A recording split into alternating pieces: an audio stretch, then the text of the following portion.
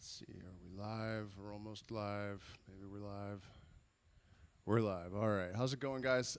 In this live stream, we are going to take a look at the amazing, groundbreaking work of Dr. Michael Levin. I've covered him a little bit on this channel before. We watched one of his presentations. It was a different one, obviously. And of course, you know, his work is it's revolutionary on so many levels, and the implications of a lot of it are so multifaceted in terms of their impact on different areas of our thinking.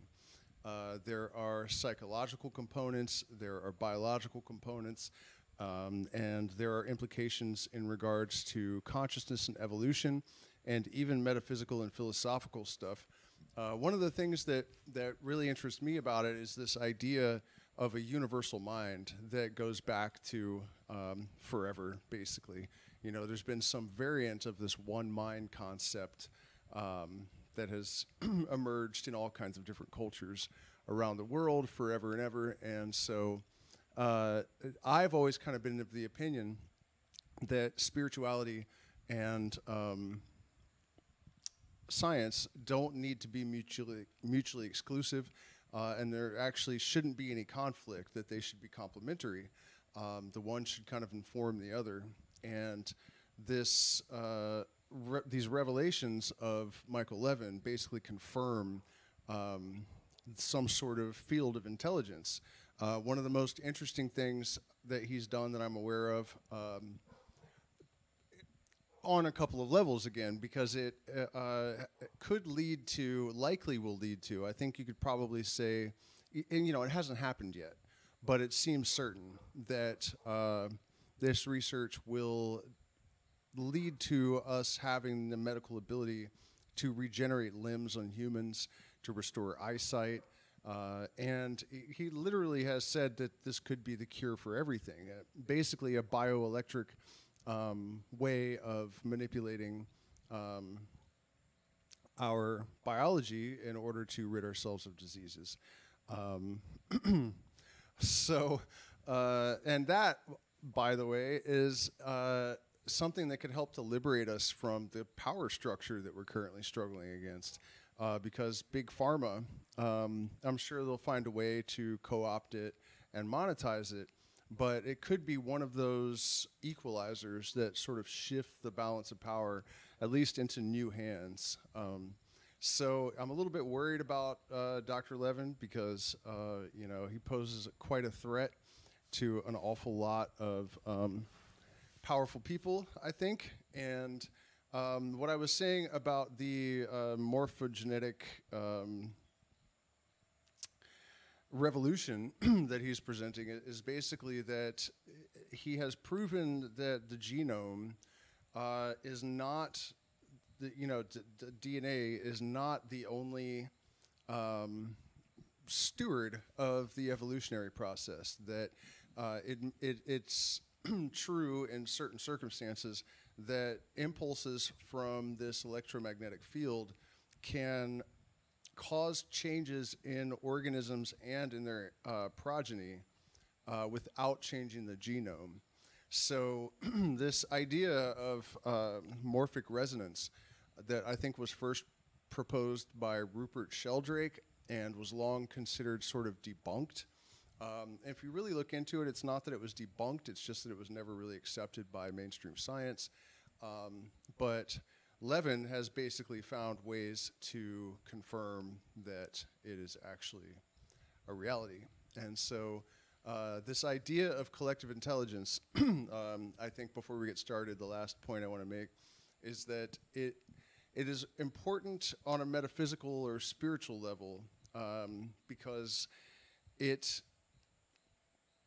kind of validates and helps us to understand the effect that the transcendental experience has on, give us a sort of, you know, mechanistic understanding and sort of help to validate this kind of thinking.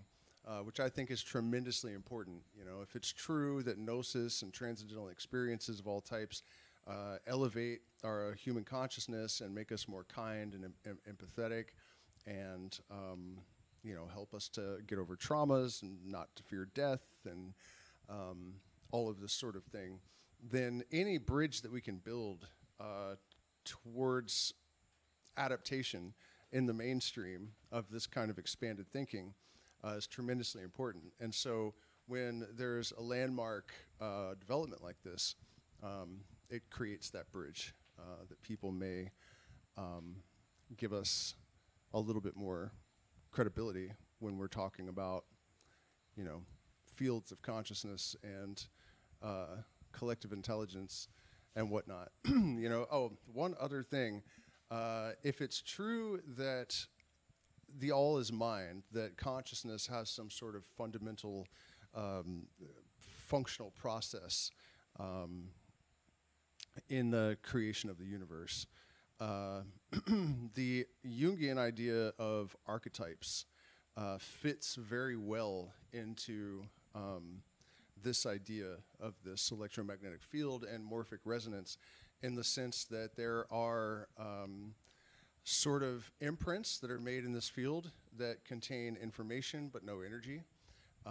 And so it very much mirrors that process that Jung put forward. And if I understand correctly, it was actually that got Sheldrake thinking about his theory, and I'm sure that had some influence on Levin. So tons of reasons to be interested in this stuff, as we will see. Let's go ahead and jump right in. Let me check in with the chat just real quick and make sure I'm not having any audio issues or anything like that.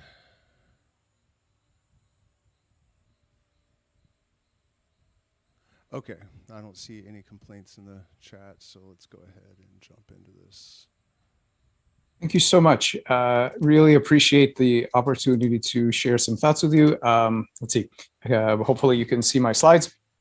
So if anyone's interested in finding the primary papers, the data, the software, everything is at this site here. So what I'm going to try to transmit is a few main points. First, our approach at the intersection of several disciplines that drives specific new discovery. So it's a way of thinking about agency, about memory and things like that in a way that actually drives new capabilities. I'm going to talk about this notion of navigating arbitrary problem spaces and the idea of that being an invariant that helps us to recognize, build, and communicate with some very unconventional agents in different embodiments. I'm going to use, for the primary example of this, I'm going to use the collective intelligence of cells navigating anatomical morphospace. And I'm going to talk about how electrical networks in particular are a kind of protocognitive medium, which allows this collective to have problem-solving capacities in anatomical space. And this has many applications on biomedicine and also bioengineering. And at the end, I'll talk about some synthetic living beings that we created as a way to understand to at least begin to understand where novel goals for these agents can come from. So the first part of the talk will be to set a kind of philosophical foundation and to go over some examples. Wait a minute. I'm pretty sure I just heard him say synthetic living organisms that we created. That's wild. Examples that help us stretch our thinking about some of these topics. So this is a well-known painting. It's Adam naming the animals in the Garden of Eden. And the thing about the worldview that supports this kind of picture is that all the animals here are quite discrete. So it's very obvious which one is Adam. It's very obvious that there's a discrete set of other beings with different properties. And interestingly enough, and we'll get back to this at the end of the talk, according to this tradition, it was up to Adam to name the animals, actually not God, not the angels. It was actually Adam that had to assign them names, or another way to say it is to really understand their true nature. And I think that part's right on the money. We're gonna talk about that. Okay, so in this worldview, there are some discrete natural kinds here, but actually we've discovered then, since Darwin showed us that actually this form here that most thinking, let's say in philosophy and so on, says the human and the human mind and so on, is actually a single point on a very rich continuum going all the way back to single cells. And developmental biology shows us that actually this is true even on a single, the scale of a single animal. We all arise from one cell, and so there's this continuum. We're at the center of a very rich, smooth continuum of other forms, and some of which may have to different degrees the kind of human level agency, intelligence, and other properties that we typically think of as the modern human having. But it's actually even more interesting than that, because now with both biotechnology and all kinds of engineering, we now see that there's a whole other axis here where we can now start to make both biological and technological hybrids, chimeras, and various alterations, again, providing a whole new axis to this continuum where it becomes really hard to say at what point do you lose or gain certain properties that we used to think it was quite obvious with what humans had and animals didn't. And that's because at every level of organization, we can now mix in new materials, new information, new policies, and so on, and create all kinds of novel beings.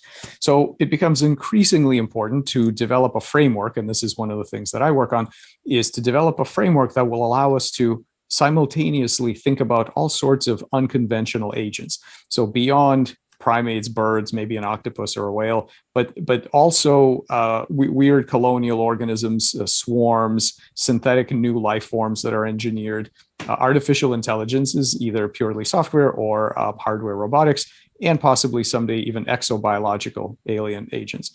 And so the idea is that we need a framework that allows us to think about all of this. And I'm, of course, not the first person to suggest that. So here's Rosenbluth, Wiener, and Bigelow with a kind of cybernetic scale going all the way from passive matter all the way up to sort of human level metacognition up here. So they were trying to show how there really is a continuum of all these capacities. And what's important about this framework is that it has to move experimental work forward towards new capabilities. It can't just be philosophy. So in my framework, there's this notion of a continuum of persuadability, meaning focusing from an engineering perspective on what are the tools and approaches that one takes to modify what a system does. And you can imagine that along this continuum, and this is just 4 waypoints, there are many very simple systems which you can only modify by hardware rewiring. And then there are some cybernetic systems where you can change the set point and it will do something different. And you really don't have to know everything about how it works. You just have to know how to rewrite that set point. And then you've got these other beings that have this marvelous interface that allows us to alter their set points without actually digging in and physically changing them at all, meaning by experiences and stimuli. And this is why humans could train dogs and horses for thousands of years before we knew any neuroscience whatsoever, because they offer up this amazing interface that allows us to do that without this kind of rewiring. And then, of course, you even more complex systems where you can communicate with reasons and arguments. And so the key is that when you're faced with a novel system, you really can't make assumptions about where it's going to be. Many people do. They have philosophical pre-commitments to where, let's say, cells and tissues would fit on here. Modern molecular medicine says, well, they've got to be somewhere up here. We think it's an empirical question that actually needs to be answered by experiment. And so this is what we do. So let's think about where it is that we actually come from. We originate as a single unfertilized oocyte, this little quiescent cell. And that is the sort of thing about which people say, oh, that's just physics. And I kind of really dislike that term, but it really is a piece of chemistry. And eventually, through this incredibly remarkable process of development, we end up being one of these things, or even something like this, a human that's going to make statements about not being a machine and so on. And what's important is that the process is smooth and continuous. There is no place here that developmental biology offers where you can draw a sharp line and say, everything up till now was chemistry and physics, and then from here on you have mind. That actually there is no spot like that. So we have to go from systems that are pretty well described by basic chemistry and physics to ones that are routinely dealt with by psychological and other kinds of techniques. So we have this one complex issue that we're sort of the product of this slow gradual development, but at least we're a unified intelligence, right? I mean, we all feel like a centralized single being, and we think that when people say the ant colonies and beehives are collective intelligences, well, maybe they're a kind of intelligence, but they're not like us. They're a distributed kind of thing. It's not real like us. But in fact, if we were to so for example, Descartes really liked the pineal gland because there's only one of them in the brain, and he felt that was really the seat of human consciousness, because the unified feeling that we have really has to have only one structural representation.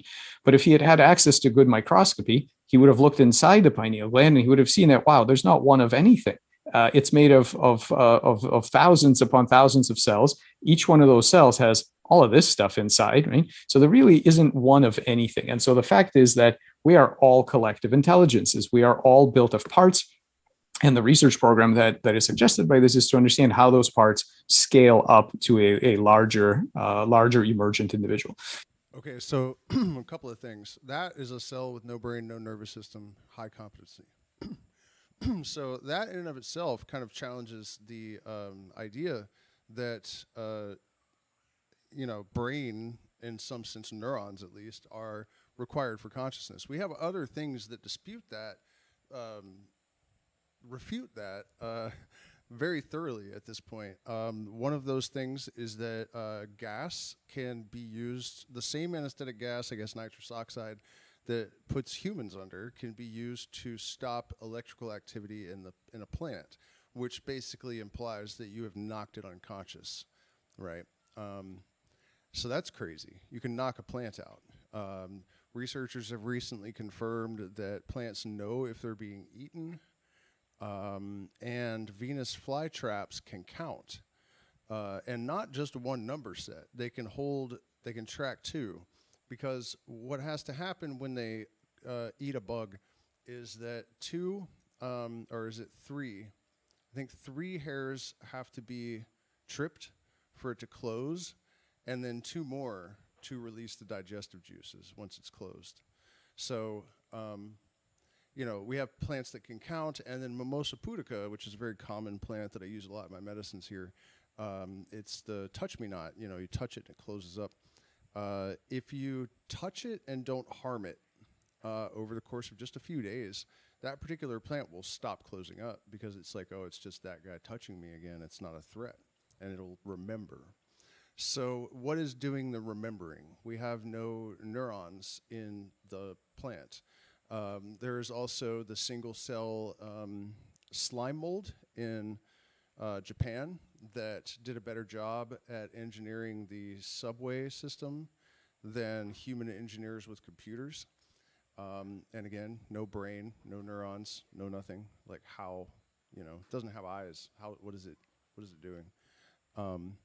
And then there's something else too. Oh, and humans actually have been born with little to no brain that exhibit high level of intelligence. In fact, this condition, I don't remember what it's called, but the most extreme case of which I am aware, there was a doctor who was having headaches, and he went to get a brain scan because they were persistent, and they're like, you don't have a brain, like, at all. His spinal cord just ended in a sack of fluid, and he's a doctor.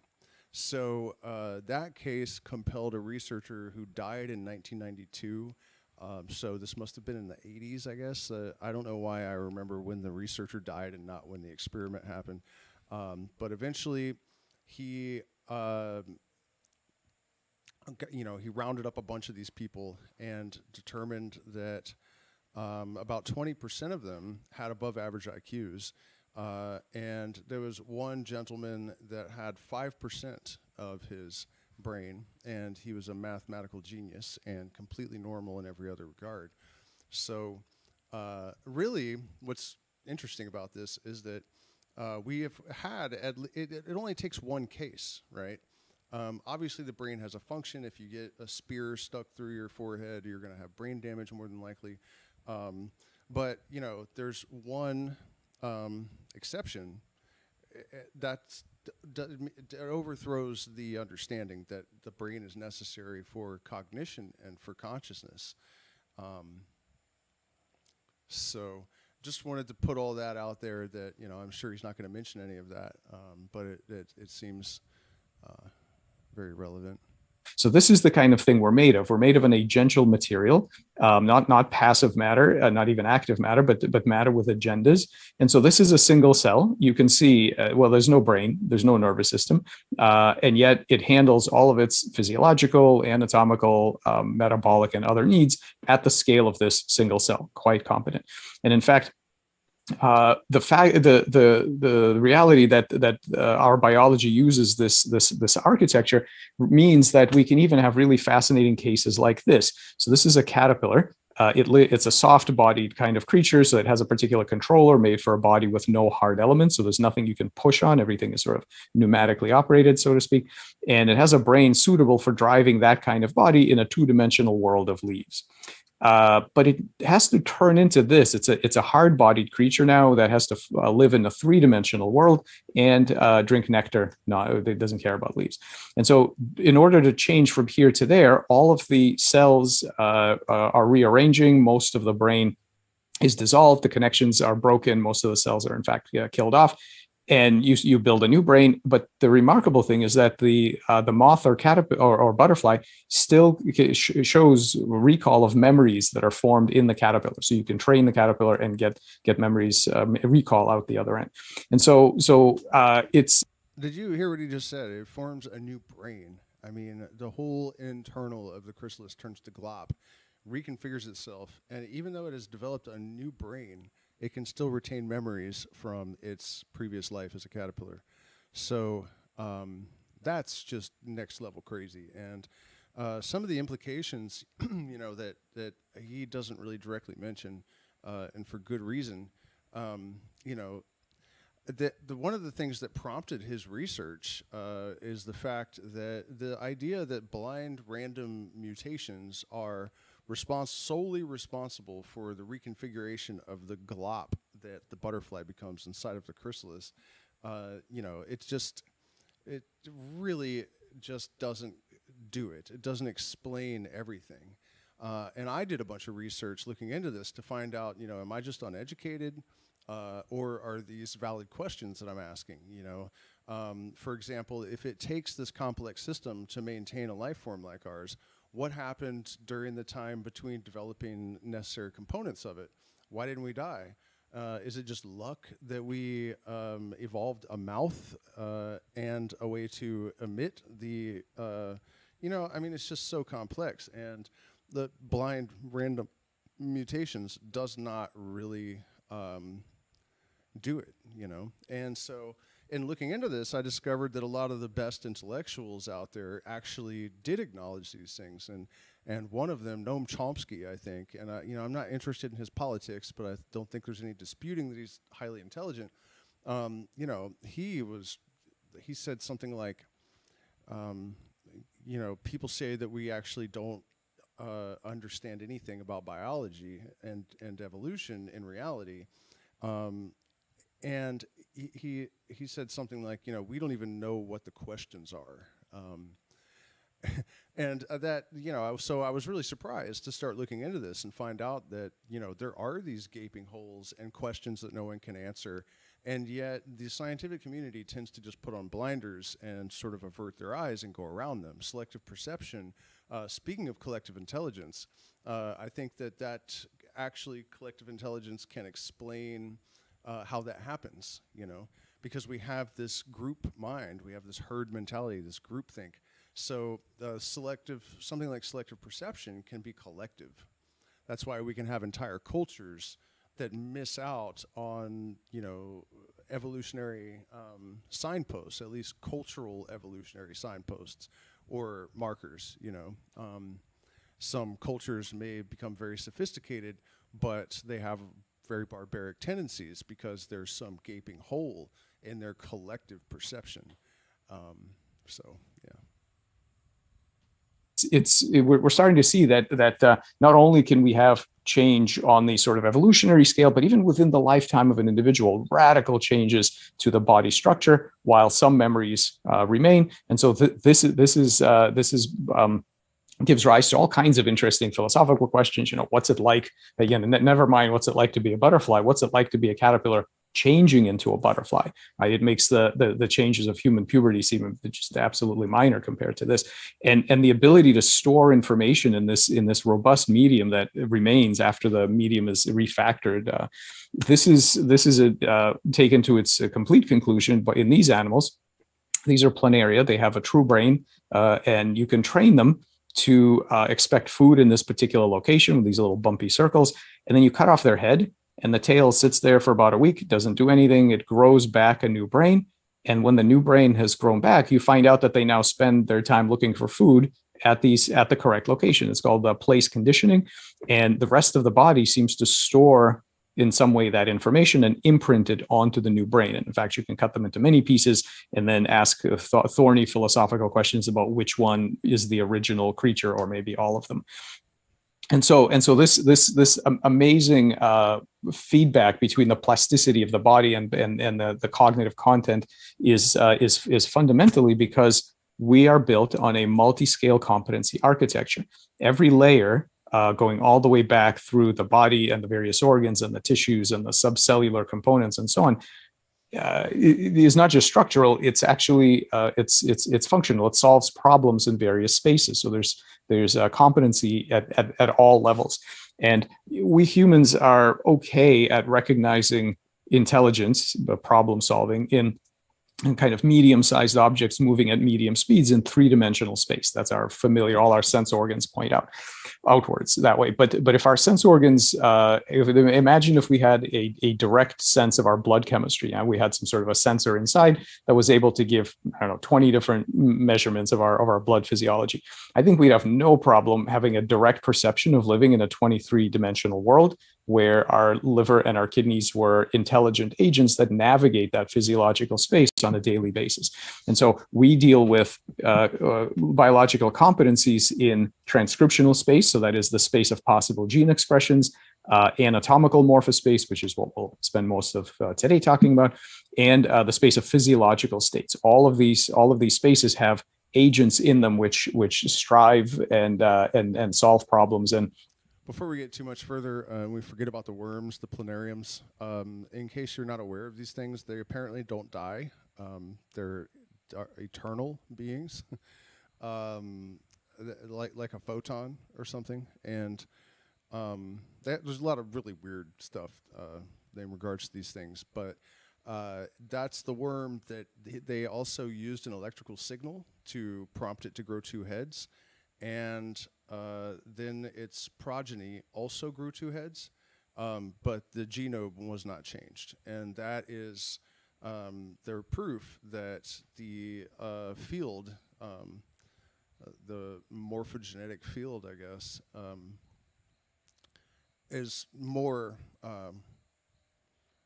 it's higher up on the hierarchy in the evolutionary process than DNA. And succeed or fail, much like the obvious ones do in three-dimensional behavioral space. And so you can even think about evolution as pivoting some of the same tricks. And all of these tricks are around this notion of navigation, this sort of goal-directed navigation, pivot some of the same tricks through different spaces. So early life in metabolic space, and then physiological space, and eventually the genes come along. And so now it's transcriptional space. And then morphology and multicellular organisms, and then brains and muscles develop, and you can do three-dimensional behavior, and eventually even linguistic navigation, right? So navigation, keeping the thread of a story or an argument through linguistic space. Okay, so we start to get an idea that things are not so simple as Adam in the Garden of Eden. It's not just about three-dimensional space. It's not just about a fixed natural kind. Many things are extremely plastic and exhibit competencies in different spaces. And so the bulk of today's talk, I want to talk about one particular example of it in computation and intelligence would be thinking about the origins of order in chemical systems. And I think that's because he saw a very profound symmetry between these two fields. The formation of the body and the formation of a mind are, I think, very tightly linked. In fact, the same problem, just in different spaces. And so we're going to talk about problem-solving living machines and how reprogrammable they are. So let's think about what anatomical space really looks like. Here is a cross-section of a human torso. You can see this amazing order, right? All the cell, the tissues, the organs, everything is in the right place, the right size, oriented correctly relative to each other. And it comes from a collection of embryonic blastomeres. This is how we start. Where is this pattern actually encoded, right? Where is this pattern determined? Now, people will reflexively say, well, it's the DNA. Of course, it's in the genome. But we can read genomes now, and we know what's in the genome. What's in the genome are descriptions of the tiniest level hardware that every cell gets to have, the protein sequences. There's nothing directly about any of this in the genome. The genome doesn't have a blueprint of any of this. And so what this then boils down to is the problem of asking about the software. How do large numbers of cells, given particular computational machinery, end up working together to build something very specific? And this pattern is not in the genome any more than the structure of a termite nest or the shape of a particular spider web is in the genome of the termite or the spider. This all emerges from physiology. So we need to understand how cell groups know what to make and when to stop. As workers in regenerative medicine, we need to know if a part is missing, how do we convince the cells to rebuild it?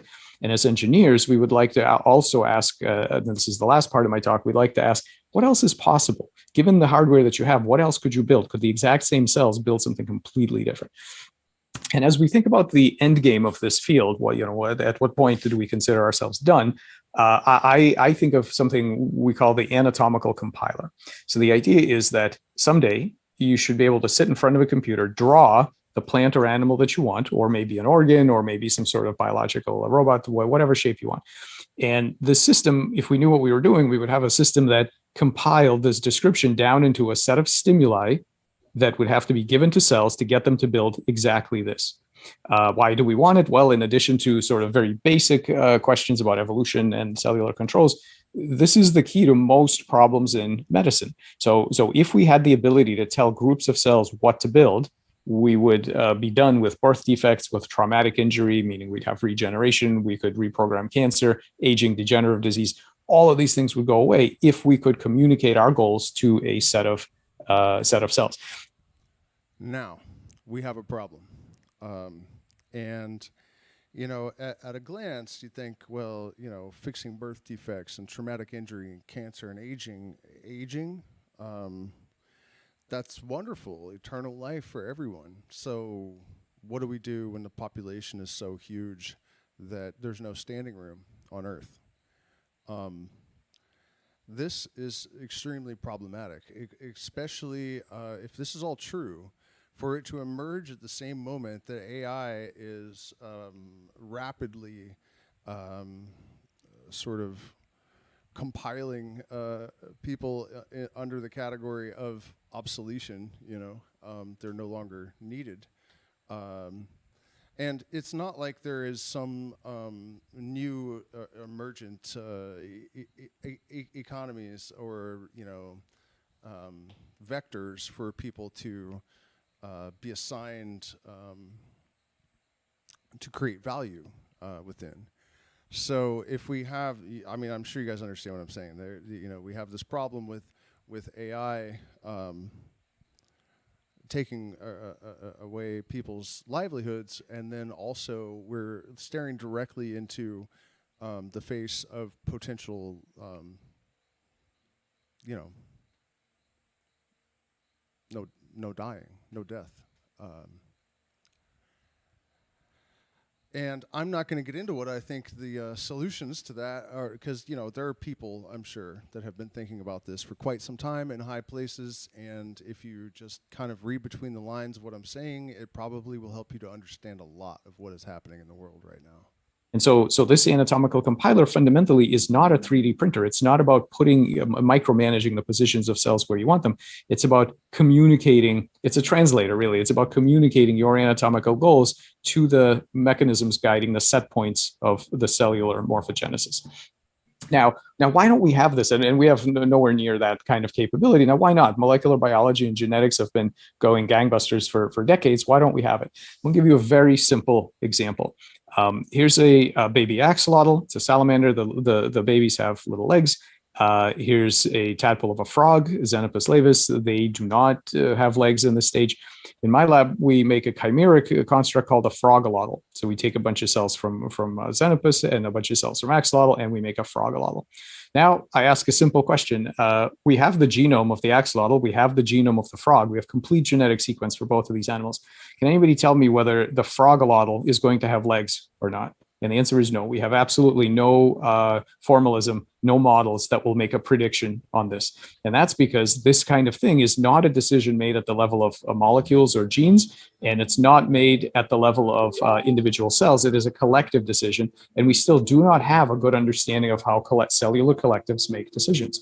We're very good at manipulating information like this, which molecules talk to which other molecules, but we're a long way away from control of large-scale form and function. And the reason I think is because molecular medicine is still stuck where information technology was in the 40s and 50s. This is how you programmed a computer in the 40s and 50s. You physically had to rewire the machine. You were down at the hardware level. And this is where modern biology is. All the excitement is around DNA editing, pathway rewiring, protein engineering. All of these things are directly, single molecule approaches. All of these things are directly at the hardware level. And what we're still leaving on the table is really the software of life, specifically the competencies, the intelligence, and the problem-solving capacity of the material, which is very different than all of the passive matter that we've been engineering with for millennia. So when I talk about intelligence, I do not mean a human level metacognitive ability to know that you're smart and then to know what your goals are and so on. I mean something much more basic and fundamental. This is William James's definition. It's the ability to reach the same goal by different means. So what we have here is a continuum, and James actually talks about this, the continuum between two magnets trying to get together and Romeo and Juliet trying to get together. The difference being that these magnets, if separated by a barrier, are never going to go around and meet each other because they don't have the ability for delayed gratification. They cannot go further away from their goal in order to later do better. Romeo and Juliet have all kinds of ability of planning and so on. And in between, you have lots of different systems, cells and animals and autonomous vehicles and robotics and all kinds of stuff that has different degrees of competency to reach their goal when confronted by a barrier. So the idea is that you have to force them to try to use different means. You can't do this from observational data. You have to do perturbative experiments to put some kind of a problem between them and their goal, and then you have to see what level of competency they can muster. So, okay, so what kind of collective intelligence do we see in cellular swarms? Well, first of all, so development is quite robust, it's quite reliable, and that's great. Most of the time, a normal early embryo will become a normal, it will have a normal human morphology. But the amazing thing is that actually it's not hardwired, because you can cut early embryos into pieces. You can cut them into halves, quarters, eighths, and so on, and you don't get a half body. Each piece will give rise to perfectly normal monozygotic twins. And so if this is anatomical morphospace boiled down to two axes, you can have this ensemble of states associated with a normal human target morphology, this goal state here, and you can get there from fairly diverse starting positions, maybe avoiding some local minima along the way, but you still get there. So that's interesting. Development, regulative development, is able to get to the same goal by different paths. Okay, so different means to the same goal. This is not just for embryos. So some animals, like the salamander, can do it throughout its lifespan. So amputate the arm anywhere along. In fact, they also regenerate their eyes, their jaws, their spinal cords, and so on. And you amputate anywhere here, and this thing will grow exactly what's needed, no more, no less, to give you a perfect limb, and that's when they stop. So that's the most amazing thing about regeneration, is that it knows when to stop. When does it stop? It stops when the correct salamander arm has been completed. So this is some sort of means ends analysis, right? It's some sort of error minimization scheme, because the collective, no individual cell knows what a finger is or how many fingers you're supposed to have, but the collective absolutely does, because if you deviate it from that state, it will do its best to come back to where it needs to be. and then it stops. By the way, this isn't just for worms and amphibians. Humans can do this somewhat, and mammals can do it. So we regenerate our livers. Human children regenerate their fingertips, and antlers in deer, which are a large adult mammal, grow back every year at a rate of 1.5 centimeters of new bone. So this kind of ability is not just it's not something that mammals couldn't do. And I want to give you another example, because everything up until now has been about external perturbation, so injury, but the ability of regulative morphogenesis to overcome injury. But there's actually an even more interesting example. So this is a cross section of a kidney tubule in the newt, and this was discovered back in the 1940s. If you take a cross section, you see that the normal lumen is within about 8 to 10 cells that work together to form this kind of tubule.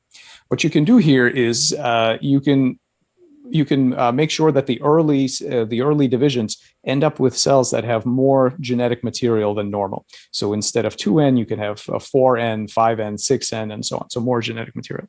The first amazing thing is that if you do that, you still get a perfectly normal newt. So you can have multiple copies of your genome. Apparently, that's fine.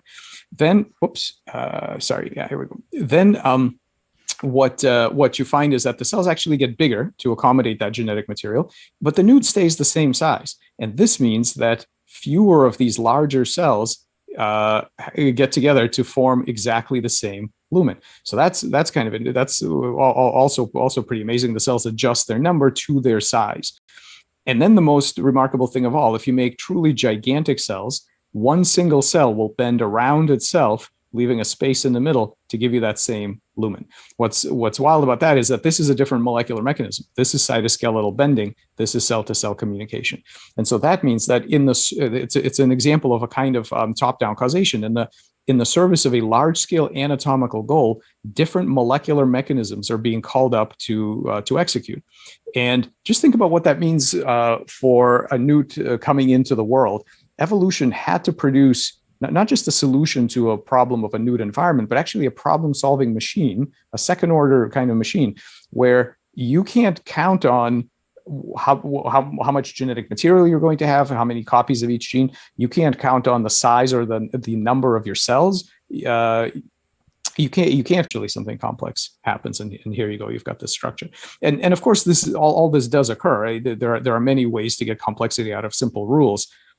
But there's something much more interesting here, which is that it's not just complexity. It's the fact that if you deviate the system from this particular outcome, there are these loops that kick in both at the level of physics and genetics that will try to get you close back to where you were, navigate back to that region of morphospace, and in fact take different paths and do different things to get there. So it's not just a feed-forward kind of system. You might think about this as a kind of anatomical homeostasis. Now, on the one hand, biologists know all about feedback loops, and so that's obvious. But there's some stuff that's quite different here. First of all, typical feedback loops have a scalar as a set point. It's temperature or hunger level or pH or something like that. But that's not going to work. In this case, you need some sort of descriptor. It's a shape descriptor. It has to have more information to it than that, even if it's not down to the single cell level. But also, we're really not encouraged, especially in molecular biology, we're really not encouraged to think about goals. We're not encouraged to think about processes that have an endpoint that they are trying to reach. That's considered sort of unwelcome anthropomorphic talk. And we're really just supposed to think about emergence and how the simple rules will give rise to whatever it is that they give rise to. But since the 40s, we've had cybernetics. So I think we can talk about systems with goals now that isn't magic and it's not scary. And what this does is make some very strong predictions. It predicts that if something like this is true, and it has what every homeostatic system has to have, which is a set point encoded somewhere. If it has some kind of biophysical mechanism that encodes the set point, we should be able to do something interesting. We should be able to change the set point without rewiring the machine. So not make changes down here, which are actually extremely hard to know what to do, right? This process is not reversible. And so if you wanted to make a change up here, in general, we have no idea what to change down here. That's what's going to limit all the genetic editing, CRISPR, all that stuff is going to reach a ceiling after some low-hanging fruit of single gene diseases, because it's in general impossible to invert this. We have no idea what to change down here. But if we could change the set point, then maybe the system would just do what it does best and implement that set point. So this means that we should be able to find the encoding of the set point, we should be able to decode it, and we should be able to rewrite it. Okay, and that's what I'm going to show you now.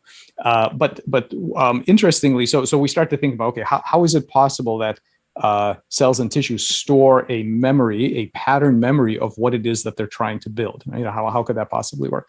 Well, we have to note actually that in order to have memories about large-scale states of affairs, you need a kind of cognitive glue that binds together the components. So we have an example of this from neuroscience. So here's an animal that learns to press the lever and get a delicious reward. Well, no individual cell has both experiences to form that associative memory. So the cells at the bottoms of the feet interact with the lever. The cells in the gut are going to get this the sugar that comes from it.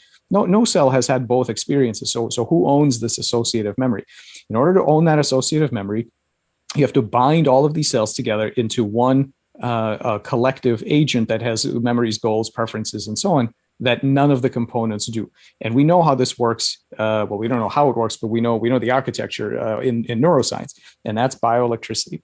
So the thing that binds the neurons in your nervous system together to make up an organism that has goals and preferences in other spaces, what we have is some hardware.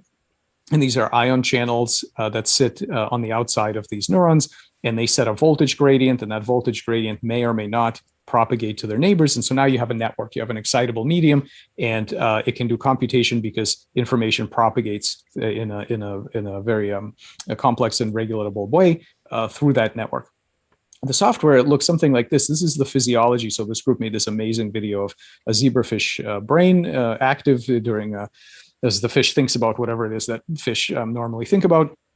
And so there's this project of neural decoding, this idea that if we were to read out all of this physiology and decode it, then we would have access to direct access to the memories, the preferences, the all of the kinds of cognitive content of this mind, right? That's the commitment of neuroscience, is that all of that stuff is literally in the physiology here. But the amazing thing is actually that every cell in your body does this. So all cells have ion channels. Most of them have these electrical connections to their neighbors. And this is actually evolutionarily where the tricks of the brain come from. It comes from this much older system that evolved around the time of bacterial biofilms, actually. And so we started to wonder, could we not port all of the things that are important about neuroscience, which is not the details of neurons, but the multi-scale cognitive scaling, to try to do a kind of decoding on the collective intelligence of the body? Could we read and interpret this information and see what it's thinking about, and could we read out these goal states? And so the kind of the mapping that I'm asking you to consider is this, that in the traditional story is that in the brain, these electrical networks are giving commands to muscles to move your body through three-dimensional space, and all of this can be read out and analyzed. But that system comes from an older system, which otherwise works exactly the same, in fact, using the same mechanisms as well as the same algorithms, where these electrical networks are giving commands to all of the cells to move your body through morphospace, the configuration of your body through morphospace. So as an embryo develops, as regenerative organs repair themselves, it's just an evolutionary pivot. Instead of working in three-dimensional space, you're working in anatomical morphospace. But the idea, and there's a different time scale, of course, right? You're not talking milliseconds, you're talking hours. But otherwise, it's a very similar thing. And so we've been able to import lots of different techniques from neuroscience. One thing we've developed is the first use of voltage reporting fluorescent dyes to characterize all the electrical conversations that cells have with each other. So this is an early frog embryo. It is there's a time lapse, and we're watching the colors are giving us a map of the voltage. You can see all the electrical conversations that are being had here. We do a lot of quantitative simulation to ask where do these patterns come from, knowing the channels and pumps that are expressed here. And then we have these simulators that allow us to understand what the collective dynamics are going to be once the tissues have set up all these different states. I want to show you a couple of examples of these patterns. So the first example is what we call the electric face. So this is, again, a time lapse. This time it's grayscale, but it's a time lapse of a frog embryo putting its face together. And what you'll see is, here's one frame out of that movie. What you'll see is that at one point there you can read out a pre-pattern of where all the organs are going to go. So here's where the eye is going to be. Here's where the mouth is going to be. Here are the placodes. Actually, the animal's left eye comes in slightly later. And so you can already see that long before the genes turn on and the anatomy of the face is nailed down, there is an electrical pre-pattern that you can read that shows that there is a representation of the thing it's aiming for. Now, I'm showing you this one because it's one of the easiest to decode. We have many others that we have not yet decoded, but this is pretty easy because it looks like the face. And so I'll show you in a minute what happens when you interfere with that pattern. But this is an endogenous pattern that is absolutely required to form a normal face, because if you change any of these electrical states, the gene expression will change and the anatomy will change, right? So this is required for normal development. This, on the other hand, is a pathological pattern induced by injecting oncogenes into the embryo. They will eventually make a tumor, which metastasizes. But at early stages, you can see that what happens is the way you get tumors is these cells detach electrically from their neighbors. They acquire a different depolarized voltage potential. And at that point, they're amoebas again, and they're not connected to anything, and the rest of the body might as well just be external environment to them. And so we'll talk a little bit more about that towards the end. So, okay, so these are imaging technologies, and this is how you can read the mind of the body, but also really critical, you need to be able to rewrite it, right? So I promised you that we were going to be able to find the medium in which these set points are encoded. We were going to be able to read and translate them, and then we're going to be able to change them, rewrite them. And so how do we do that? We do not use any applied fields. There are no magnets, there are no electromagnetic waves, there are no frequencies, there are no electrodes, nothing like that. What we're doing is modulating the native interface that cells expose to each other. This is how cells normally hack each other, by exposing this beautiful ion channel keyboard, basically, which is a bunch of different ways to control the resting potential of any cell. And we can now hijack this, so we can open and close these channels. We can use drugs, we can use optogenetics or light to open and close them. We can mutate some of these channels, and the same thing for the gap junctions, right? So we have control of the topology and the electrical states of the network. So again, no electrodes, no applied fields of any kind, opening and closing the control machinery that normally processes this electrical information, okay? And this is all taken directly from neuroscience, where people do this for synaptic plasticity and intrinsic plasticity. So now I have to show you what happens when you do this. In other words, if I'm telling you that these bioelectrical states are not just a readout, but they're actually the set point towards that determine where in anatomical morphospace this collective agent is going to go. So remember, my central claim is that groups of cells are a kind of collective intelligence navigating anatomical morphospace.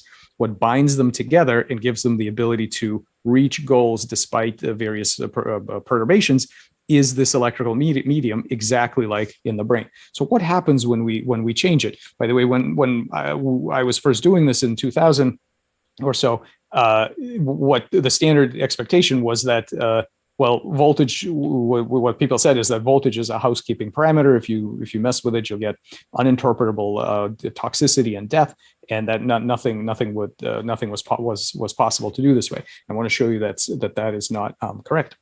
So what we can do is, here's one example. I remember I showed you in that electric face, there's one particular spot is going to be where the eye forms. And so we asked the simple question, could we reproduce that voltage spot somewhere else? And could we get some other region to think that it should make an eye? So the way we do that is we inject mRNA encoding a particular set of potassium channels. We inject that, let's say, here in a region that's normally going to be gut. And so here's this tadpole. You see there's the mouth, the nostrils, the brain is up here, here are the eyes. And this whole thing is gut. And weirdly, it has an eye on its gut. Why? Because we injected some ion channels that told this particular region to acquire a voltage pattern, a pre-pattern memory of that says build an eye here. So, and in fact, if you cut these eyes open, you'll see all the same lens, retina, optic nerve, all the stuff that they should have. So here are the kind of important lessons from this set of experiments. First of all, the bioelectricity is instructive. It's not just toxicity. You can actually call up different organs. And in fact, if I had more time, I'd show you there are many organs that you can call up this way. So that's first. It determines what happens. It's not just an epiphenomenal readout. Second, it's extremely modular. Like any system with good competency, you don't micromanage it. You give it signals all we said was we gave it a very low information content input. We just said make an eye here. Basically, we didn't give it all the information needed how to make an eye. We didn't talk to the stem cells and tell them where to go or any of that. All we said was make an eye here, and then the system takes care of the rest. That's a hallmark of a good a vertical architecture of competency. So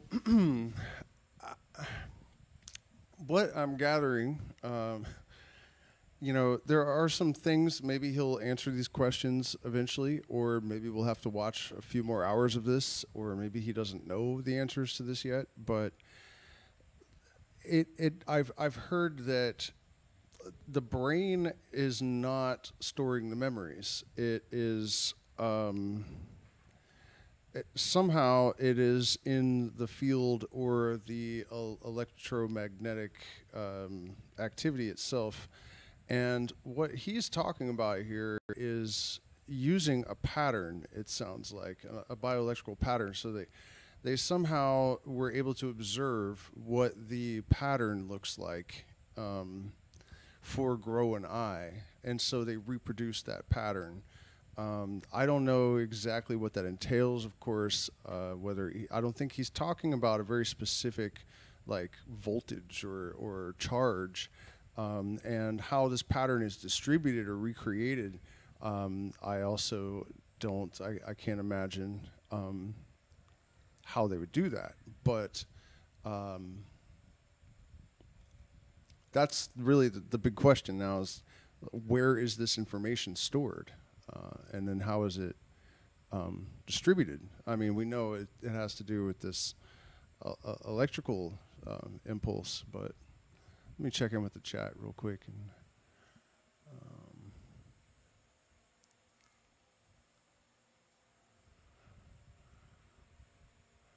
yeah, I had a feeling that this wouldn't hold much of an audience, but I think it's absolutely fascinating. And kudos to you guys out there that are wading through this. I think it's definitely more than worthwhile to try to understand, and I think it's also a tragedy that people tend to be a little bit intellectually lazy and find stuff like this like tedious, Also, and another important note in the text, in the developmental biology textbook, it will tell you that only the tissues up here in the anterior neuroectoderm are competent to, that's a developmental biology term, are competent to make eye. And that's because people probed it with what they call the master eye gene called PAC6. And indeed, PAC6 only makes eyes up here. But one of the things that I feel strongly about is that when we make a claim of competency about any system, what we're really doing is taking an IQ test ourselves. All we're saying is that as an observer, this is what we figured out. Because it turns out that if you use a better trigger, so bioelectrics instead of PAC6, in fact, any cell, we've seen these eyes in every region of the body. All of them can make eyes, but you wouldn't know that if you didn't stimulate them with the right prompt, right? And I really think this is an example of bioprompting in the sense that people use this in machine learning. And finally, what I find super cool about this is that they also, the system also has the ability to scale itself to the task. So dude is basically turning actual reality into like an AI app. So this is a lens sitting out in the tail of a tadpole somewhere. These blue cells are the ones that we injected, but there's not enough of them to make a good lens. All these other cells are recruited by them, even though we didn't touch them. So it's a second level instruction. We instruct these cells make an eye. These cells instruct the others, hey, help us. There's not enough of us. All of you need to participate to make this eye. And we know many collective intelligences which do exactly this. So for example, ants and termites, if a couple of scouts come across something that they can't lift, they will recruit a bunch of their neighbors. We already know this is something that collective intelligences are very good at, scaling to that. And we didn't have to tell the cells how to do that. This is all built in. This is the competency of the material that we as engineers and evolution is dealing with. It's completely different from a passive a simple machine. We've been using these approaches, this idea of triggers, right, to drive a regenerative medicine program. So here are frogs that normally do not regenerate their legs. So 45 days later, after amputation, there's nothing. We came up with a bioelectric cocktail that immediately triggers, after just a day of stimulation, it triggers a pro-regenerative blastema, and then eventually a leg with some toes, and here's a toenail, and then eventually a very respectable leg with touch sensitivity and motility. So again, this idea that we don't micromanage. In fact, in our most extreme example, 24-hour stimulation followed by 18 months of leg growth, during which time we don't touch it at all, meaning that we're not trying to tell it how to build a leg. This is communicating right at the very beginning to the cells. This is you should go towards the leg building part of anatomical space, not the scarring.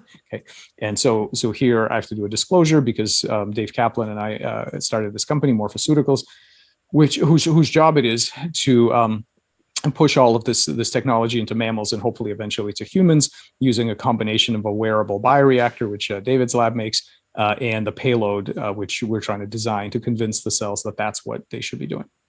So what I want to do now is talk about planaria again, to really reinforce the idea that these bioelectrical patterns are really pattern memories. They are the encoded set point of an anatomical homeostasis process in the primitive yet competent mind of a collective intelligence of cells. And so the amazing thing about these animals is that they are really robust regenerators. So you can cut them into many pieces. The record, I think, is 276, something like that. They're also immortal. They also have an extremely noisy genome. If anybody wants to talk about that at the end, we can. There's something really profound here. Why the animal with the noisiest genome is the one that's immortal, cancer resistant, and incredibly regenerative. But we can talk about that at the end. But what we asked a simple question, which is when you cut a planarian like this, so you cut off the head and the tail. Here's the middle fragment. How does this fragment know how many heads to have? Because reliably, 100% of the time, it makes one head, one tail. So it turns out there's an electrical circuit that we identified that actually controls how many heads you're supposed to have. And if you target that circuit, you can make these two-headed animals. So the way you do it is, here is the bioelectrical pre-pattern of this animal, and it says one head, and the molecular biology says one head. Here's the head marker, and sure enough, one head.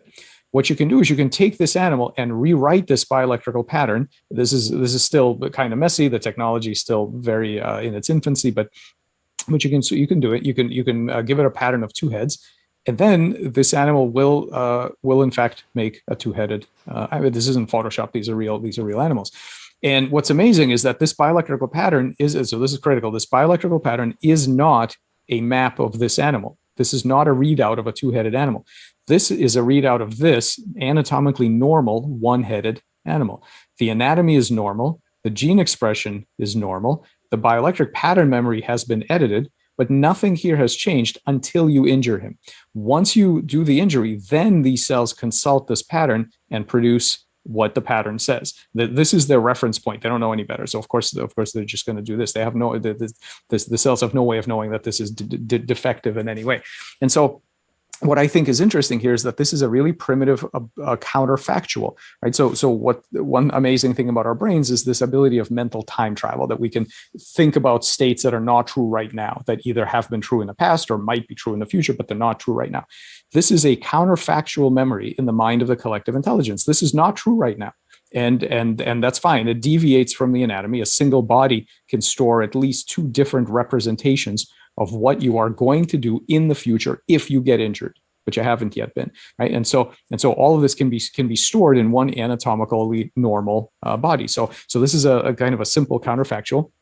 And the reason I call it a memory is because if you ask what happens to these two-headed animals once you recut them in plain water, no more manipulations. So you recut them.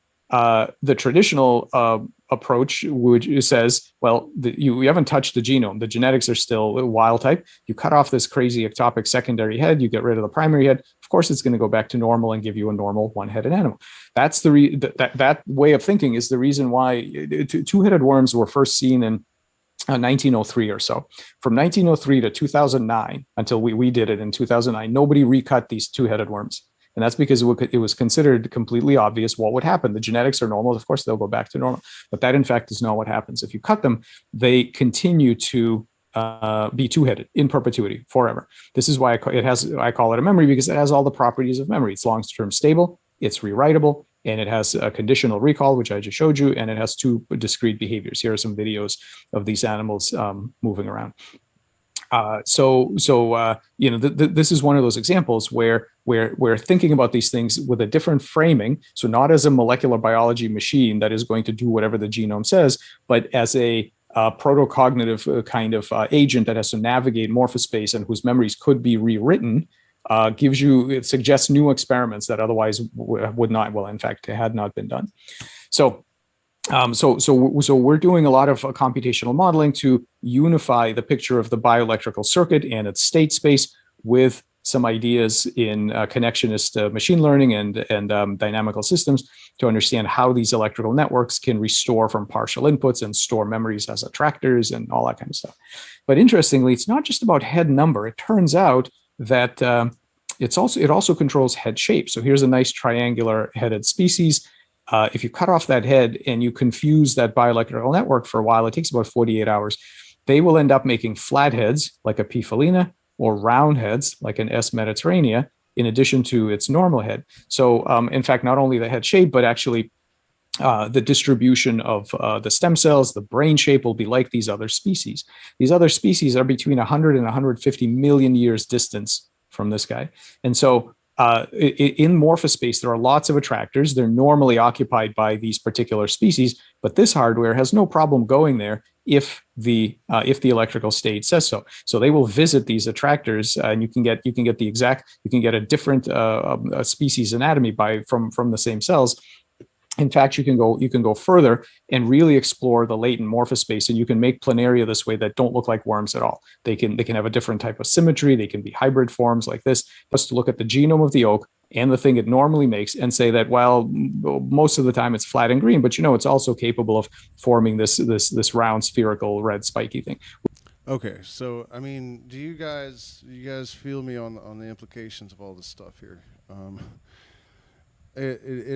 How could you deny the reality of telepathy, for one thing, when you know that electrical signals can actually penetrate into an organism and cause it to produce, whatever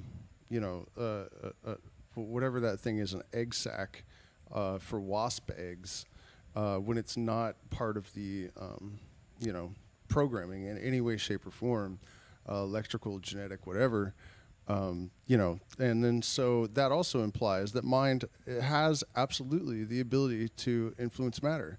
This is scientific proof of that, because the information is being transferred electrically, but the information that's being transferred comes from experience, from memory, and so that's really mind. And so, this should give us considerably more confidence in our ability to influence our reality, really, than any new agey, coach or whatever. We have no ability to guess that. So this exploration of morphospace is a challenge for the coming decades, I think. In order to do this, what we're doing is trying to do a full stack framework where you go from the expression of the different hardware components, so channels and pumps, all the way up through the physiological, multi-scale physiological dynamics, the organ level patterns, and then eventually a kind of body-wide algorithmic description of what's going on, right? And so full integrative information so that you can actually read out human understandable rules at this end. And so looking at this and the idea that there are all these problem-solving competencies, there are memories, there's learning capacity, which I haven't even talked about, both at the molecular and at the cellular level, suggests to us that there is a complement to this conventional biomedical approach, which is all of these things are really bottom-up ways to try to force the hardware to take on specific states. But there's a wealth of techniques from behavioral science and from others, from computer science and so on, that actually could take advantage of some of the top-down controls that are possible to reach states that are way too complex for us to micromanage, and all of that is described here, and the kind of implications for biomedicine. But all that is to put out this very controversial idea that I think the future of medicine is going to look less like chemistry and a lot more like a kind of somatic psychiatry. It's going to be all about communicating and resetting the goals of the cellular collectives and so on. So at the very last thing I want to show you just for a couple of minutes is this. We talked about these kinds of systems having various goals that they try to reach. And where do these goals come from? And typically, if you want to think about anatomical goals, such as target morphologies that embryos make, or repair to, or even physiological states, the typical answer is evolution. The goals come from, they're set by evolution. So everything that had the goals that are not fit in a particular environment has died out. And so now this is what you have. So we want to explore that idea. And the first thing that I'm going to show you is this important notion that the scale of goals can change radically, and not just on an evolutionary time scale, but on the time scale of a single individual. And this has real implications. I use this concept of a cognitive light cone. The cognitive light cone, and this I'm sure these diagrams will be familiar to you. They're sort of stolen from some of the physics space-time diagrams, where what we can try to do is try to imagine the size of the biggest goal that a given system can follow. So creatures like ticks, bacteria, and so on have little tiny goals. Everything they're doing is to keep a tiny little region of space-time in a particular physiological state.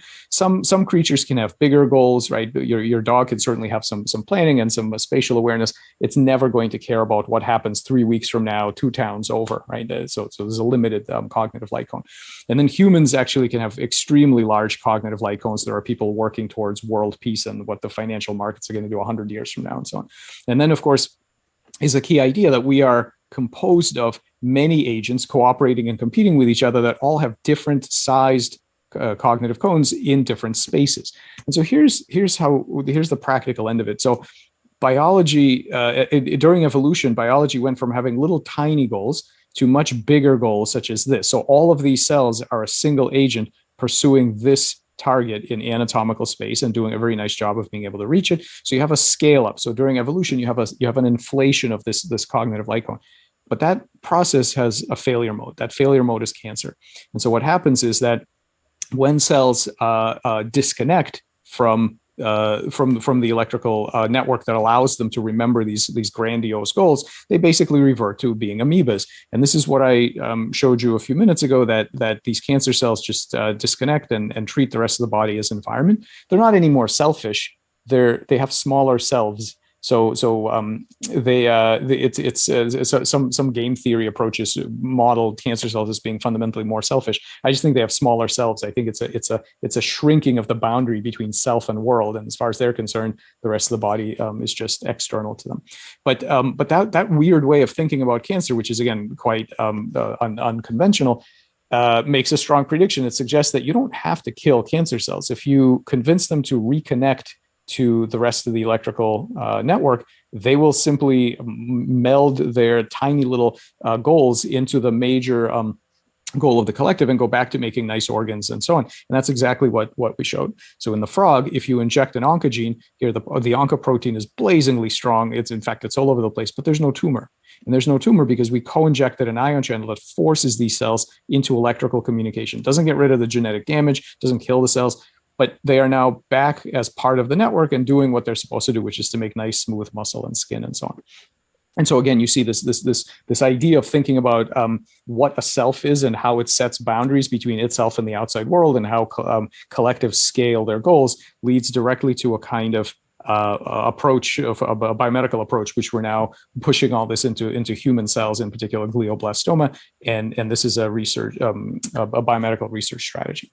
So the very last thing that I want to point out is that in addition to that cognitive light cone being able to change in our lifetime, so the size of the goals can change, but also where do these goals come from? And this is work done with Josh Bongard's lab at UVM, and Douglas Blackiston is the biologist who did everything I'm about to show you.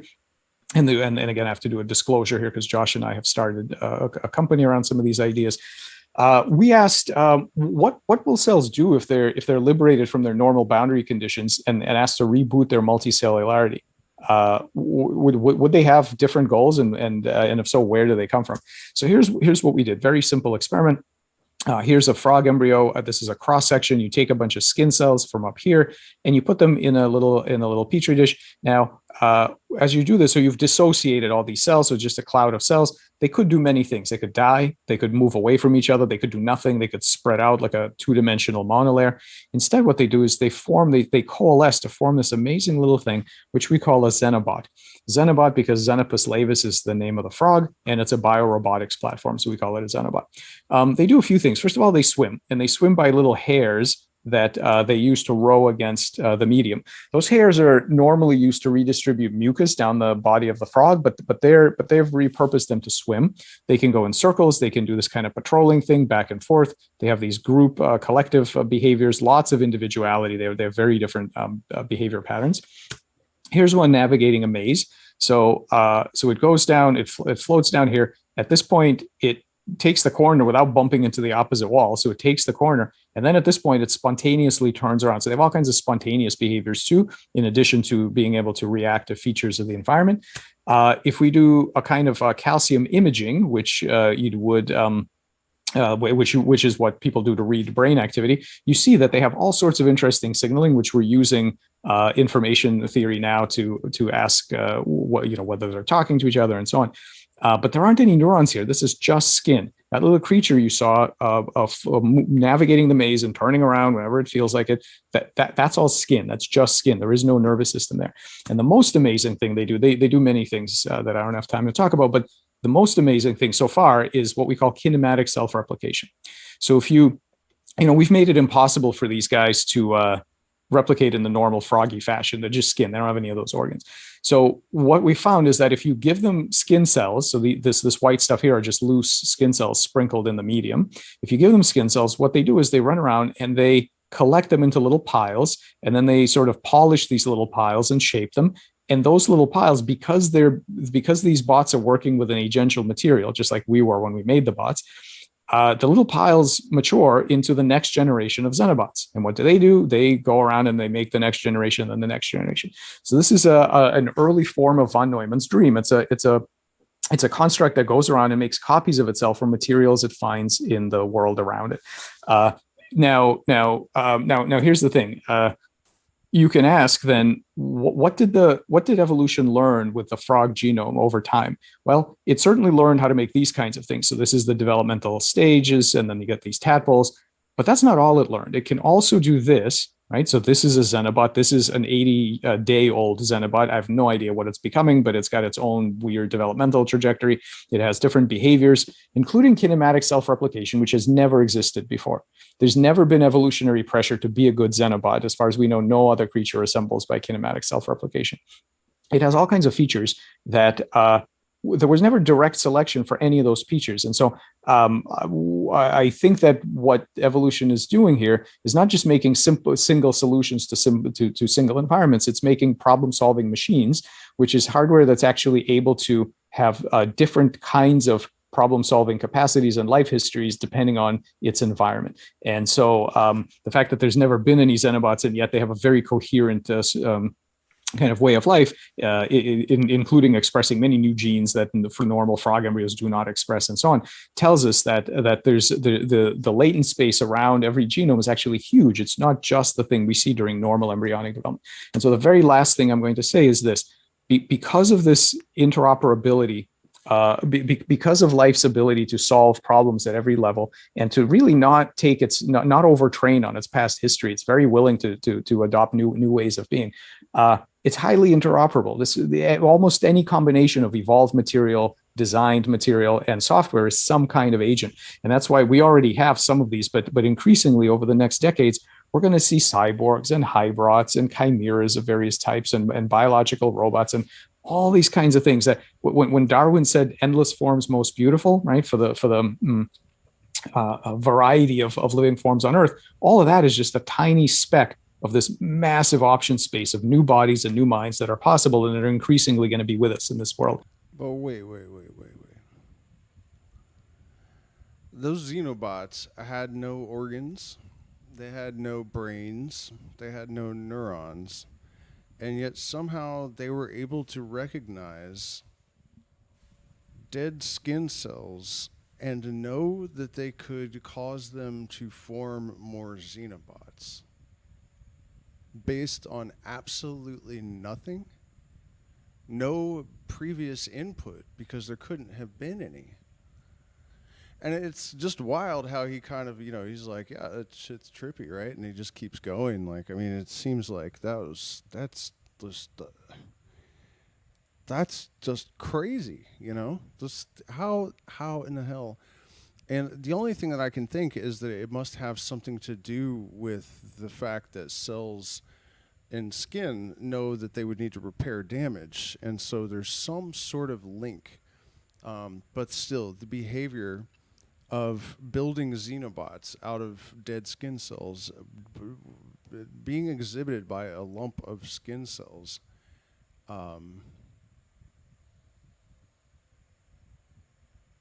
I guess he didn't offer much of an explanation for how that is happening, because it probably isn't really one.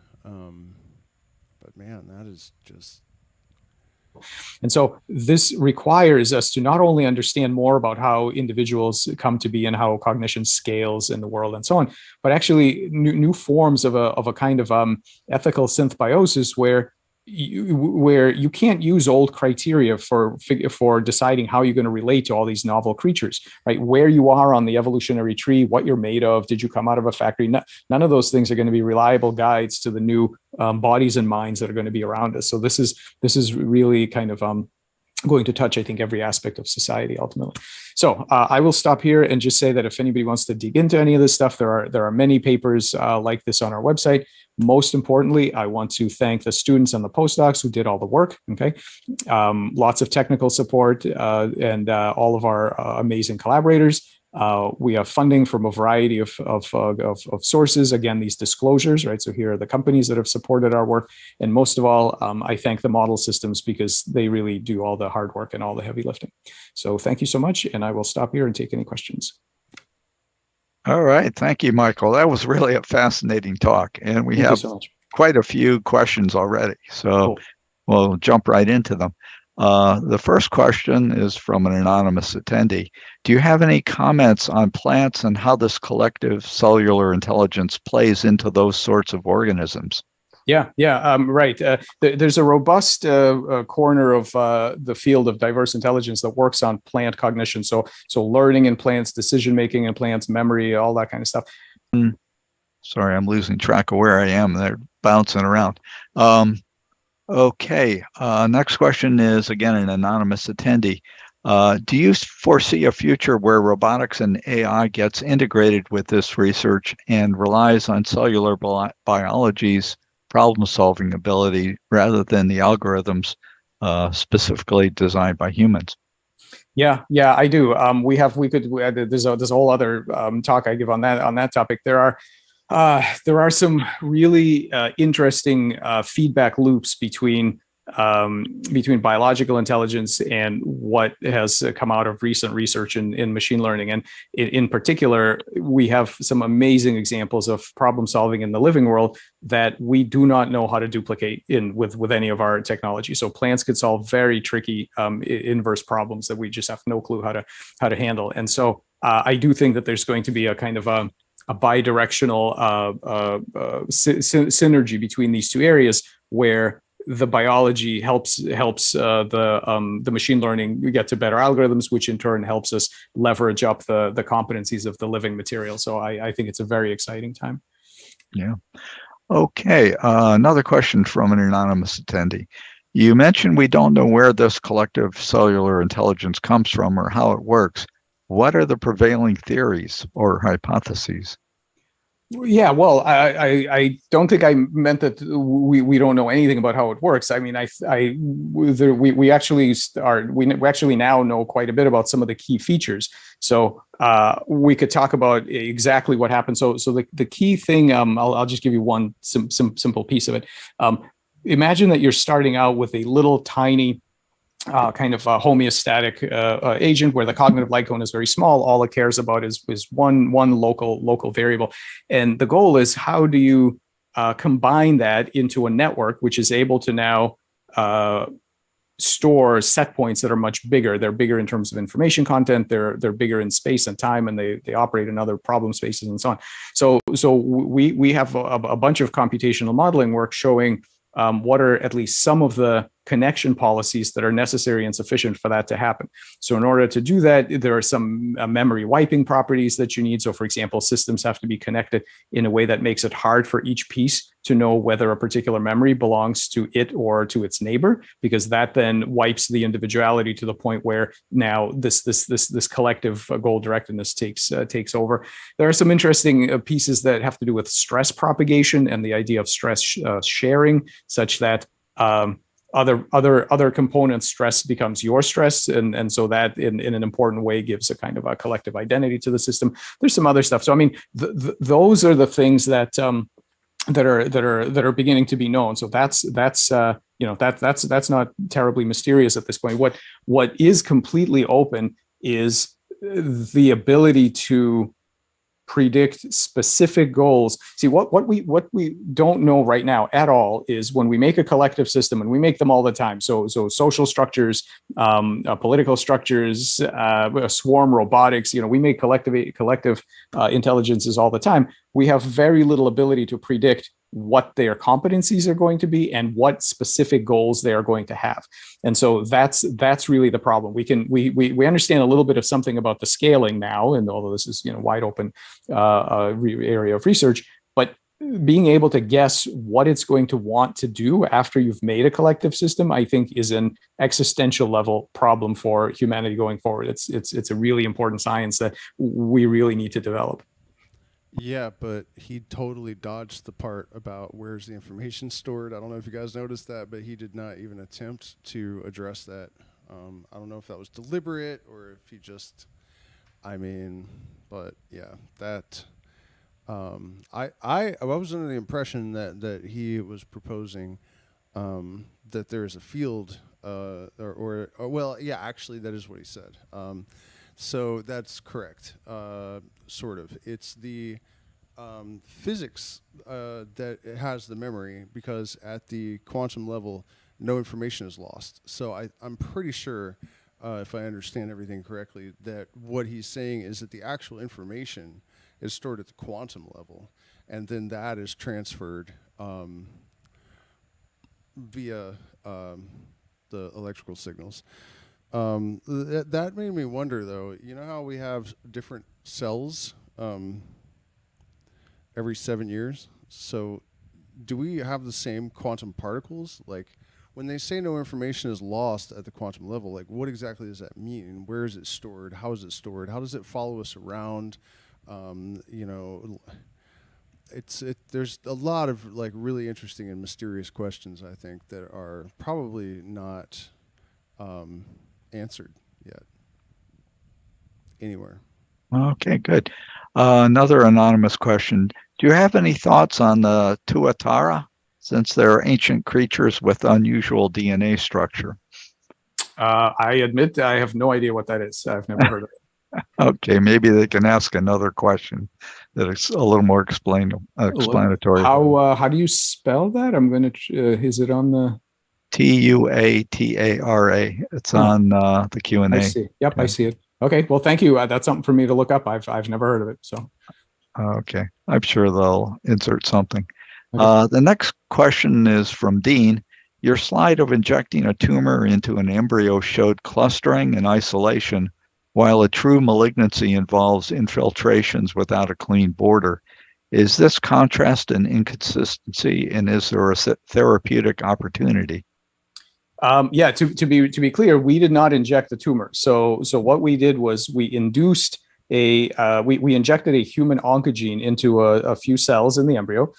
Mm-hmm. The first thing that cells do when they express these oncogenes, and it's an open question why they do that. We don't really know yet. But the first thing they do is they disconnect electrically from their neighbors. That oncogene prevents the cell from having good connections to its neighbors.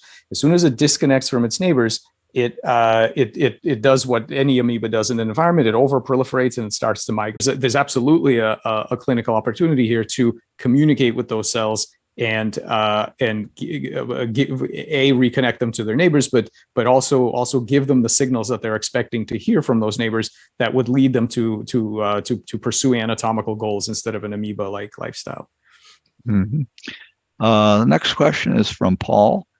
He says, fascinating research. How far are we from applying some of the knowledge from your work to generating healthy cells, like a replacement liver or kidney or whatever?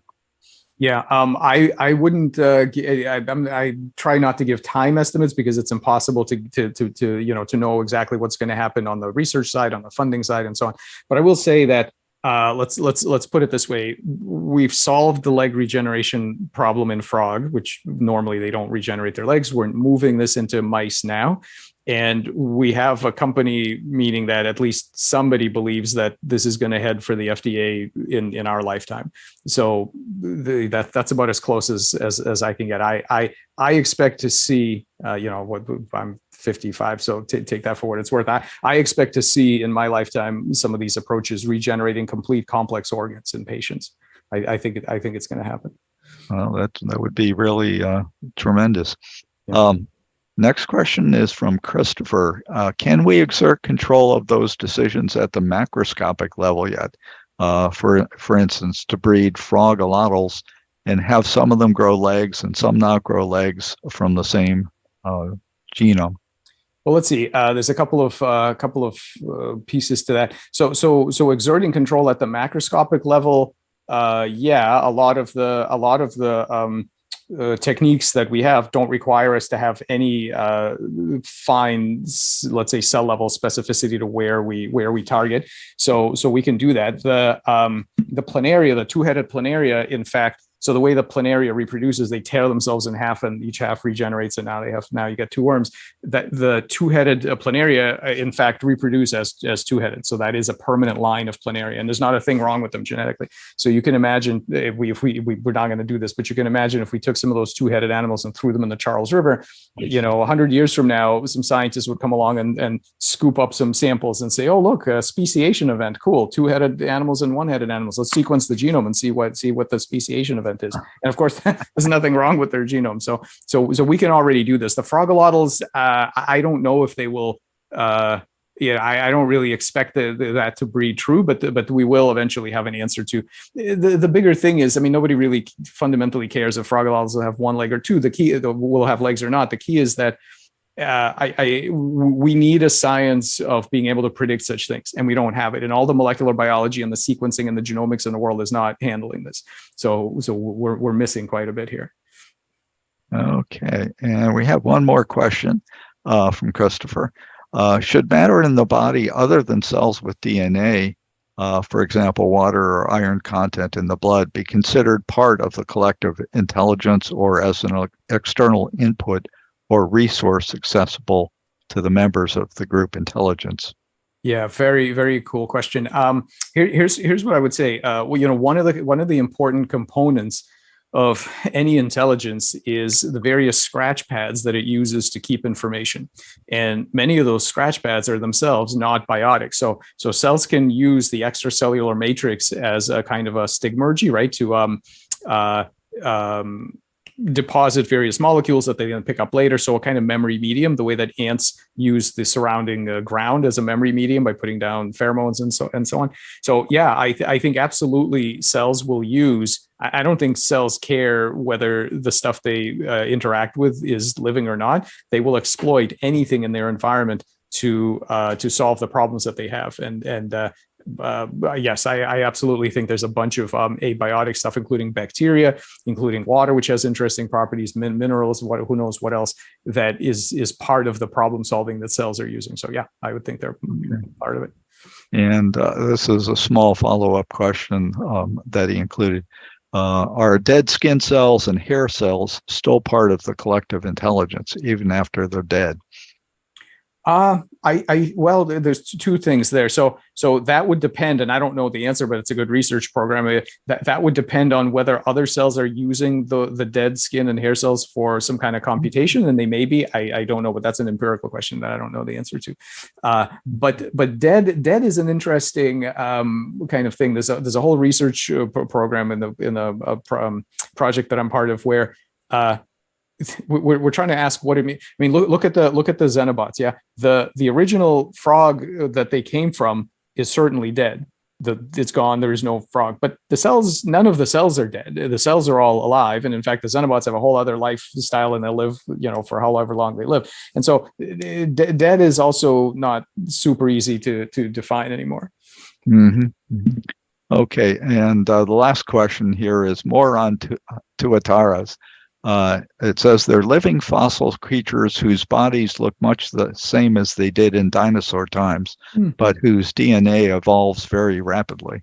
Interesting. Okay, cool. Yeah, thank you for that. I will look it up. I've never heard of it. Okay, very good.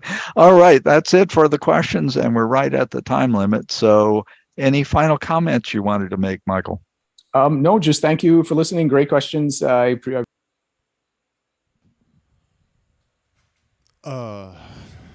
Geez, you guys. See how many. Hey, look at that. 7 people made it through that. Yeah, man. I mean, that was some really dense stuff. Pretty incredibly interesting, and I think one of the most valuable lessons that we need to take away from this, and it's not something that really anyone doesn't understand. I think people fundamentally know this, but we are, creatures of not really habit, but we're carrying the baggage of our ancestors, and we call it culture. But really, it's the baggage of the dead and the living, pressure from the living, to conform to certain ontological dispositions and belief systems that are limiting and even destructive. And we have a very self-centered general orientation throughout the modern world. And if you look at the way these systems all function as a collective, one of the interesting things about it is that the net result of a collective intelligence is greater than the parts that are contributing to it, and they talk about this in human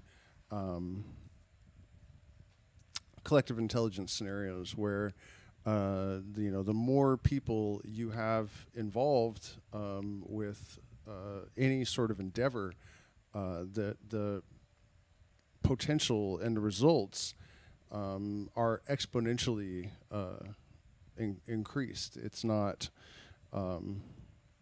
just additive.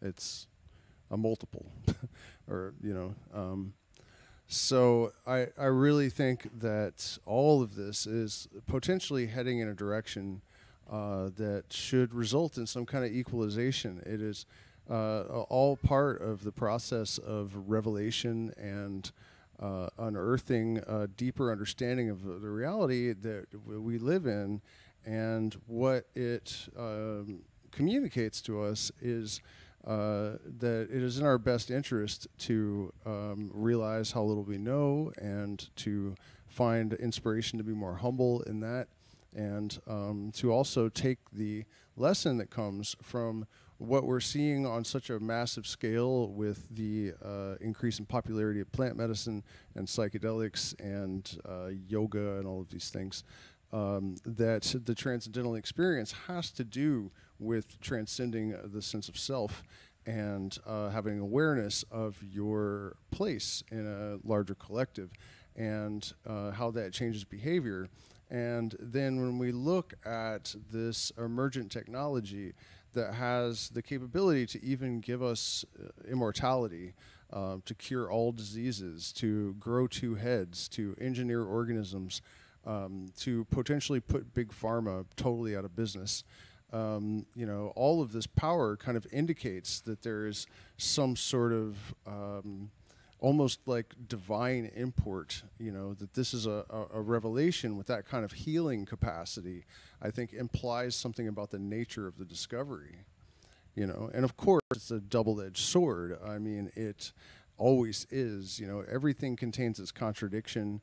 Even, you know, if you look at the word whole with a W, and the word whole with an H, you know, it's just, it's remarkable that those kind of asymmetries that make up the substance of our world and our experience. And of course, this same technology that promises to give us eternal life and a good health forever and all of these sort of things also puts us in a very bad position in terms of population management and population control. But you know, it definitely says something about the magnitude of it. If you figured out how to reverse aging in an eyeball, then you have basically figured out how to do it in the entire body. And what I started to say a minute ago is that what I've noticed is that these things happen, and then the media kind of goes silent on it. And it, in my opinion, it seems like it should be. What am I doing in here? Oh, did I get rid of the screen capture? Yeah. Okay. You know what I mean? It seems like it should be a really big deal, but then they just kind of vanish. You know. And I find that kind of suspicious, as if maybe, you know, the powers that be, the elite, sort of slurp up these technologies and kind of put a hush order out, so that, you know, the last thing they want is for the common man to suddenly live for 300 years. That's not on the agenda, trust me. There's no way to manage that, you know. And as I said earlier, my objective is definitely not to scare people. But if you do follow the, or you believe in population management, which I think it's absolutely insane to think that the governments and world leaders don't concern themselves with population management. They always have. Historically, empires manage their population. You know, without getting into it too much, I think if you realize what kind of technologies are emerging, combined with the obsolescence of the entire workforce of humanity, I mean, even Michael Levin, people like him are potentially subject to de-emphasis and de-evolution, because the AI will soon become infinitely smarter than even someone like Michael Levin. And so really extraordinary times we live in, you know, that the changes are so profound and are happening so quickly. It's really a white knuckle ride. And so, yeah, I don't know. I mean, I'm sure you guys are all aware of Tucker Carlson's interview with Putin. That's the other big news that is all around right now on social media. I haven't really watched much of it. I know Putin kind of attacked him a little bit, which was pretty funny to watch. Kind of like directly insulted him, because I guess he tried to go to work for the CIA and got rejected, and Putin was kind of rubbing his nose in that. But I don't know, you know, what the purpose of that was, other than potentially to fuel more division in the United States. That just seems like that's really the agenda. So I'm only mentioning it because we're on the subject of collective intelligence. And so collective intelligence implies that division is dumb, right? So you don't let them do that to you. You know, stay smart, stay connected. Don't let them pit you against each other. And I will see you guys again very soon, maybe even a little while. I was going to do a music stream tonight, but then I opened my guitar case and a bunch of my strings are broken. I don't even know how it's possible for them to just break in the case without being touched. And I don't have more strings. They're difficult to acquire here. So that may be canceled. I don't know. At any rate, thank you guys so much for spending this time with me. Please hit the like button, share, subscribe. Our Patreon has dwindled a little bit, so it'd be great if some of you guys could head over there and get us moving, get the trajectory, the momentum going in the right direction, which is, of course, up. and I'll see you guys again soon.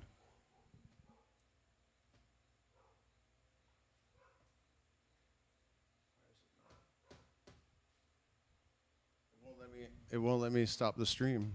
It's just like stuck on. What the hell, man? How is that possible? I guess the stream's not over because it won't allow me to. Oh, I can't do anything. Huh? What do you do about that? It's just, what happened? It broke. Oh no, you guys! What the hell?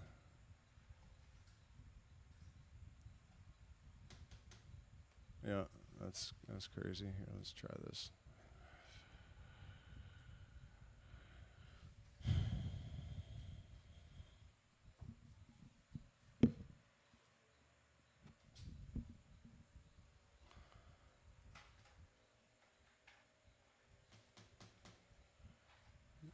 I don't understand, man. Maybe my clicker on my computer's busted? There we go. All right, good night.